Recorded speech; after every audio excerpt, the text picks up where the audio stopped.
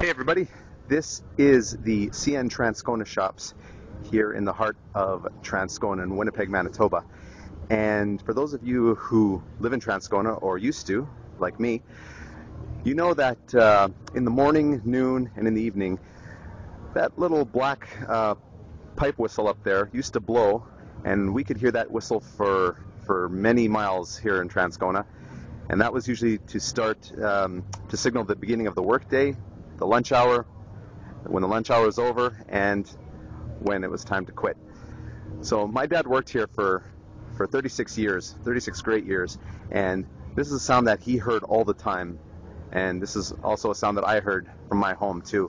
So this will bring back a little bit of nostalgia for those of you who remember this CN whistle. So right up there, the whistle is going to go off. They've decommissioned this whistle; they don't blow it anymore. But for the Transcona 100th anniversary, they're going to blow it just for old time's sake. So here's a little bit of nostalgia for all you folks who grew up in Transcona and remembered this wonderful whistle.